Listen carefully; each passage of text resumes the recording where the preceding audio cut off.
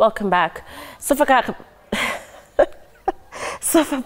FC midfielder Dennis Odhiambo will captain the national team for the opening leg of the African Nations Championships qualifier against Tanzania on Sunday. Head coach Sebastian Min picked Odhiambo to skipper the Harambee Stars as he named his final squad that will head to Dar es Salaam with Yvonne Souza and Clifton Miheso also included in the team. Johnston Omura, who was called up to the team, has made it to the final squad, with Wazito's Musa Masika set to make his senior debut. The team will leave for Tanzania tomorrow ahead of the clash, with the return leg slated for the 4th of August in Nairobi.